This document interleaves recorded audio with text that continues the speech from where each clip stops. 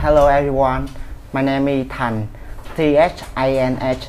I'm 22 years old. I'm currently studying at last year of Tôn Đức Thắng University and my major is tourism. In the future, I want to become an international tour guide because I want to share with everyone, visitor. I want to share with visitor about Vietnamese culture, and I want to explore many interesting places in the world and enjoy many local food.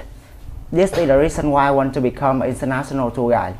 And in my free time, I love to reading book. I spend about 2 hours per day for reading book about history, tourism, tradition, and in addition, I even love to cooking. Before I study at TSES, I can speak a little bit English, but not fluently. But my voice really bad, like Thai language.